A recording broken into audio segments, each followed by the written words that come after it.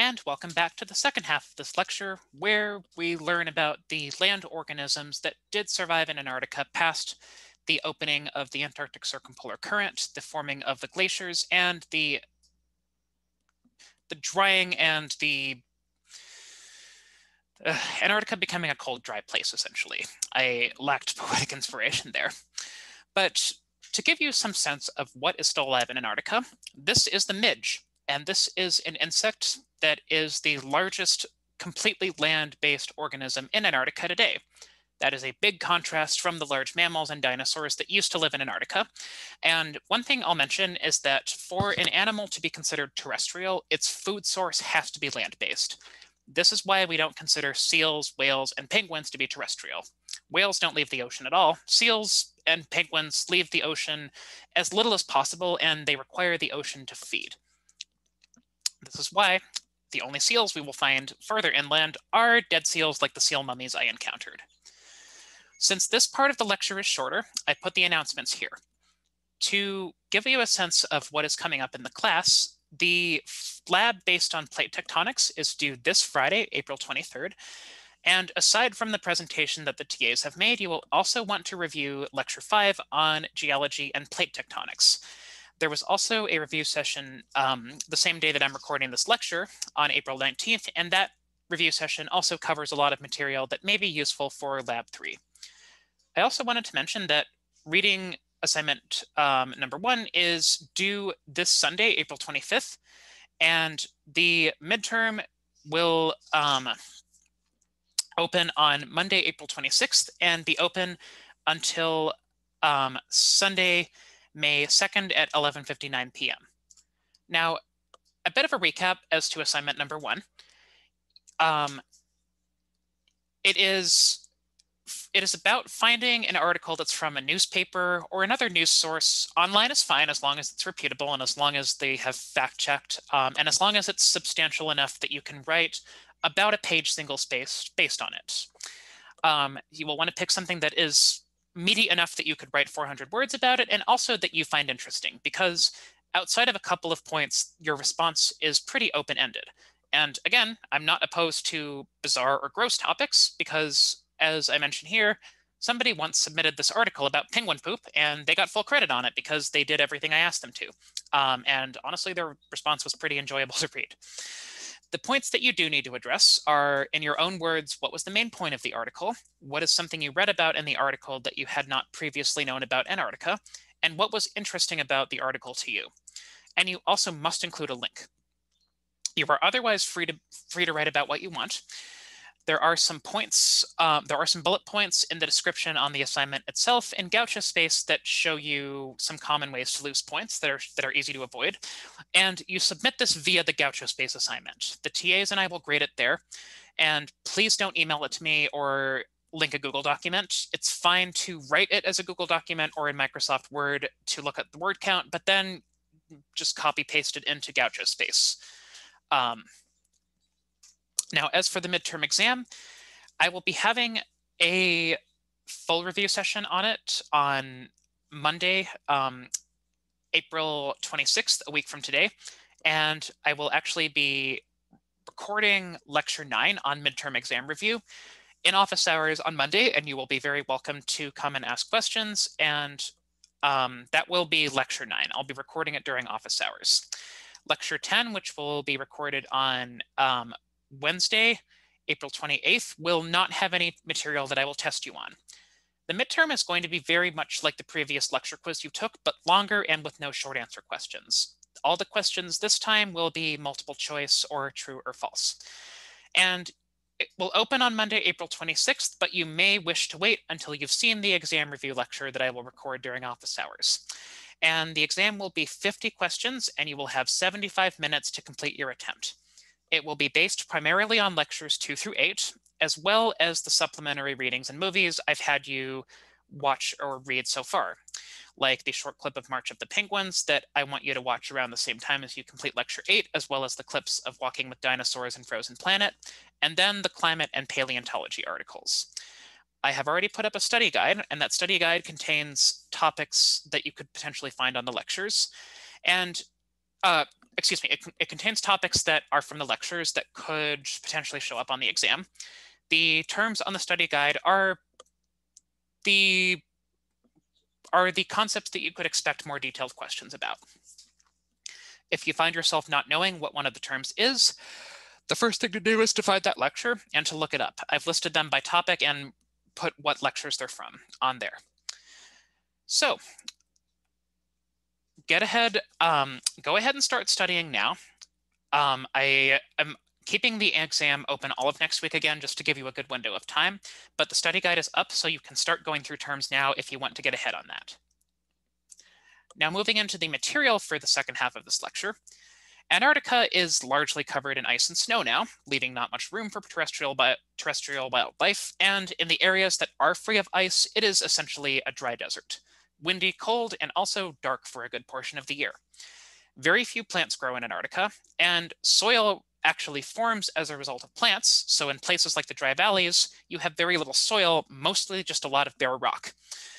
And this actually ends up being good from a geologist standpoint, because soil both covers up rocks and also it forms as a result of the breakdown of rocks. So places like the dry valleys have exceptional exposure as a result of this, relatively little chemical weathering and no plant growth covering them and no soil covering them. But it's very inhospitable for most life. We don't have any terrestrial mammals or reptiles or amphibians left in Antarctica, although all of those groups were present at least as late as the Eocene. All of them went extinct after the Antarctic circumpolar current formed. We do have some land birds in the subantarctic islands. South Georgia is home to several land birds, including the South Georgia pipit, which is the only songbird that's found near Antarctica. And it also is home to a distinct subspecies of the yellow-billed pintail, which is a duck that is also known from South America. And most of the birds in South Georgia and the subantarctic islands are most closely related to South American birds that were able to colonize the islands.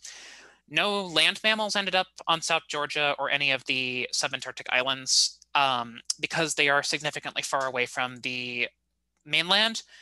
If you consider the Falkland Islands to be the subantarctic islands, there was actually a species of fox there that was endemic to the islands, but that went extinct in the 19th century when humans eradicated it, unfortunately. The Falkland Islands are a bit closer to the South American mainland. But outside of that, no native land mammals in any of the subantarctic islands until, well, no mammals at all until rats show up. When humans start coming in ships, rats come along with them. And the birds of South Georgia were very heavily threatened by these rats because they are endemic and found nowhere else on Earth, and rats will eat their eggs and make it hard for them to reproduce. Rats have since been eradicated from many of the islands to restore the island's ecology to as close as they can get to before human contact. So some of these birds have seen their populations recover. None of these birds live on the Antarctic mainland or in Antarctica itself at all. The birds that do live in Antarctica itself, I will talk about more in the next lecture, lecture 8, when I talk about marine biodiversity. Going farther south onto the mainland, most of the land animals are arthropods, insects, spiders, the group arachnids, the group that includes spiders, mites, and their relatives. And arthropods also includes crustaceans, which is the group that includes crabs and lobsters, which are mostly marine animals, but you do have some land-based crustaceans like roly-polies. Those are actually very closely related to crabs. In Antarctica, you have ticks, which are arachnids, very closely related to spiders, and you have ticks that have adapted specifically to feed on penguin blood or on seal blood in some cases. So these researchers here are taking tick samples from an emperor penguin. You also have mites, which are another type of arachnid, and mites, we may know them as dust mites. One type of mite feeds on human skin, on dead human skin, and mites often eat detritus or just stuff left around that nothing else would eat. And you get mites in Antarctica that live on moss, as well as those that live off of penguin poop in some cases. You have distinct species of mites at different penguin colonies. Now, the midge, which is the largest land animal native to Antarctica, is an insect. It is a wingless insect, and it is 1.3 centimeters long, which is a giant by Antarctic standards. It survives by keeping its eggs frozen all winter. And springtails do something similar. Springtails are these creatures here, and they are not technically insects. They are a close relative of insects. They have 6 legs but no wings, and they're kind of a sister group to insects. They also live in Antarctica, grazing on moss, and they survive the winter by producing glycerols, which are compounds that are similar to antifreeze. So they basically use biological antifreeze to avoid freezing through the winter. And that's something that we'll see also with icefish and some other marine species that use that to stay warm in the Antarctic Ocean. Now, I've mentioned the term extremophile before to refer to organisms that can survive environments that would kill most other living things. Mostly those are microorganisms. While tardigrades are not technically an extremophile, they come close. They are one of the few multicellular organisms that really seem like that you could call them extremophiles. They're also known as water bears, and they have been documented surviving being frozen, being exposed to extremely high temperatures, being squished, going without food for long periods, and they have also survived trips into outer space.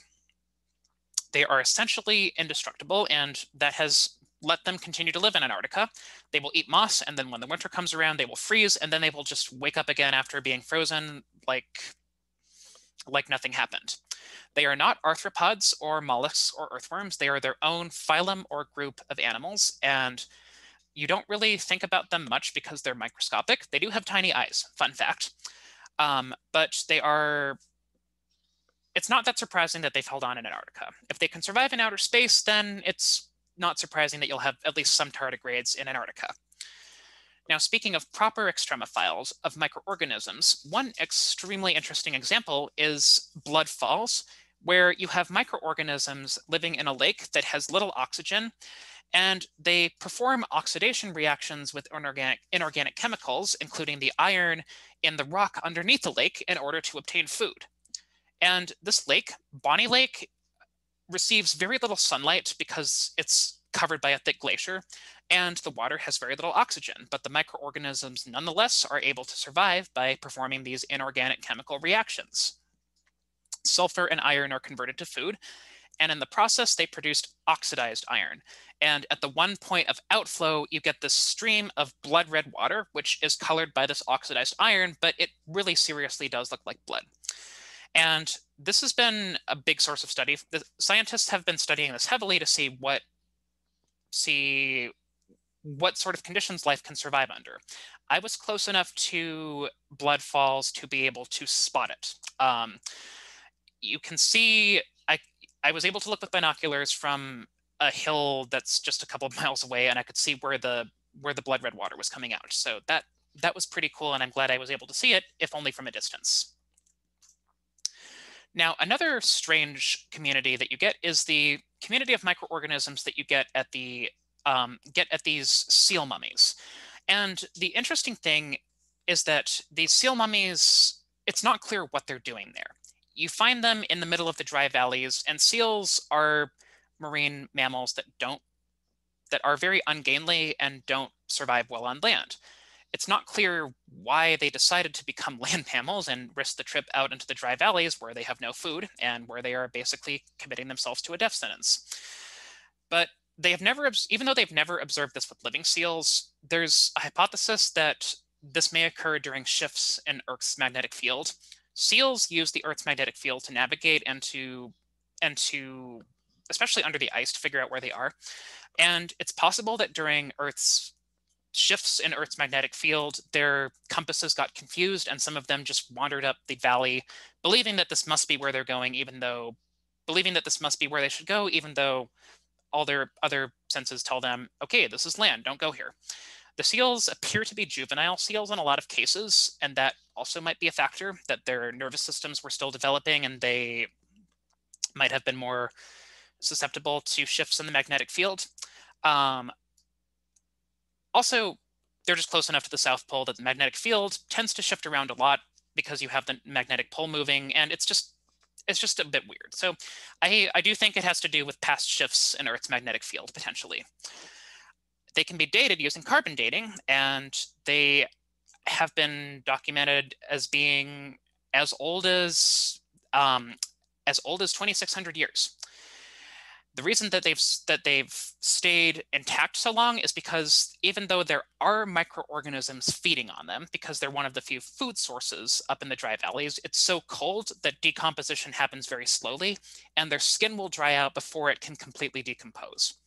And so you end up with these mummies, just like how human mummies are preserved by drying the skin out before microorganisms can get to them.